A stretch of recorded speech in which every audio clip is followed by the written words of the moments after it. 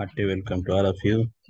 In this video, we are having an expert talk on a very interesting concept of circuits, that is electronic circuits, which is referred as bootstrap time-based generator. Without wasting the time, let us move into the explanation. The circuit actually works. So this is the construction of bootstrap time-based generator circuit. So in which it consists of two transistors Q1 and Q2, among which the Q1 transistor circuit work as a switch and Q2 transistor work as a high gain amplifier. The input for this circuit is maybe a pulse waveform or it might be a rectangular waveform. So this is how this circuit gets constructed.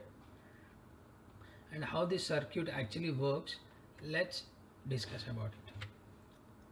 So when the input signal Vi is positive, when this input signal Vi is positive, then the transistor Q1 becomes on and it goes into saturation. When this transistor is on and goes into saturation, we can find the collector potential at point A as Vc is at.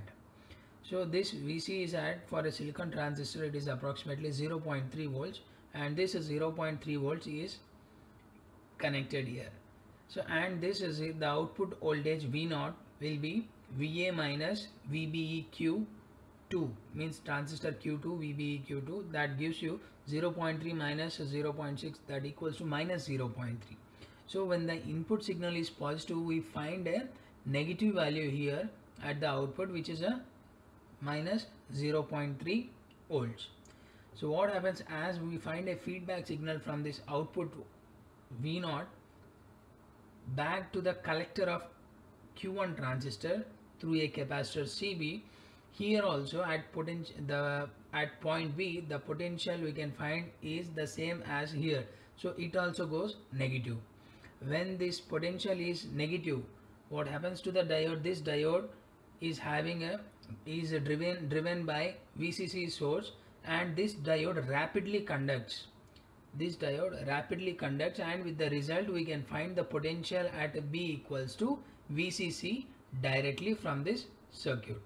So when Vi is positive, we find the output signal as minus 0.3 volts if it is made of silicon material. What happens when this circuit takes a negative input signal? See, when the input signal is negative, this transistor, particular Q1 transistor, turns off.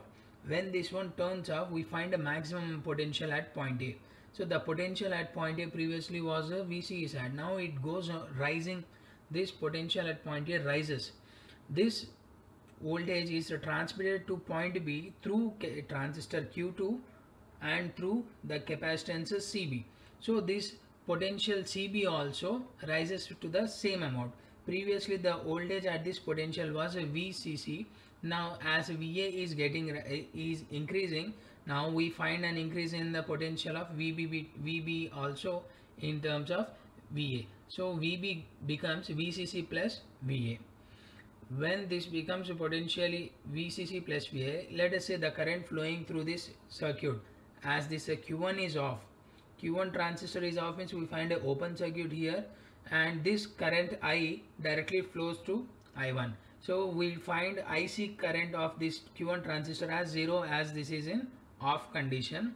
So this I current, the current I can be found by taking VB minus VA by RC1, whereas this VB minus VA equals to VCC, as we already identified VB equal to VCC plus VA. Substituting that here, we find it becomes VCC by RC1. As you see in the circuit, this VCC is actually a fixed value, as well as the resistor also becomes a fixed value. When these two terms are of a fixed value, then the ratio of these two fixed terms, it definitely be a fixed value.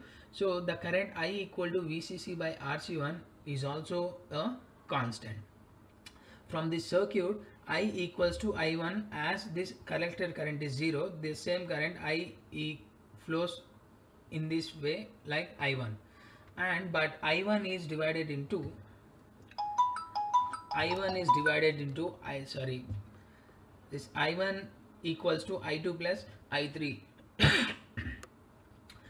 What when where I3 is the base current of Q2. Since Q2 is an emitter follower circuit, emitter follower circuit characteristics, one of the important characteristics is it will have a higher input impedance. When the particular transistor, when this particular amplifier is having higher input impedance, it never allows current to flow through it. So practically we can say this emitter, the base current I3 which is flowing through the base of a emitter follower circuit, it will be 0. So practically this I3 value becomes 0. Then what happens? I1 equals to I2. But what is the relation between I1 equals to already I? So I2 equals to I. So when this constant current is flowing through the capacitor CS, here a ramp signal or a ramp voltage gets developed. As we are discussing about this second stage of transistor is a emitter follower. Emitter follower voltage gain is actually approximately unity, means whatever the input signal, it has to be followed at the output. So V0 should be approximately equal to Va. With that relation, whatever the ramp voltage gets developed at the input side of this capacitor, the same ramp voltage will be appearing at the output of this circuit V0. And this is how this bootstrap time based generator circuit works. So these are the output waveforms, how to describe the operation what we have discussed till now. So when the input signal is negative, when the input signal is Vi is positive, the output will be a minus 0.3 volts, or slightly negative value. And when the input signal goes to negative direction, the potential of this gets increases slightly. This time where it generates a linear signal, this is called sweep time. And when this is signal after the pulse width of TP, when this input signal again goes back to positive value, then it again goes to negative, which is a 0 point minimum value called minus 0.3 volts, where TP is the pulse width and TS is called sweep time, which is less than or equal to the pulse approximately. TR is the rise time, and the time constant TS equals to RC1 into CS. So this is about bootstrap time based generator circuit working and its explanation. So thank you for listening to me.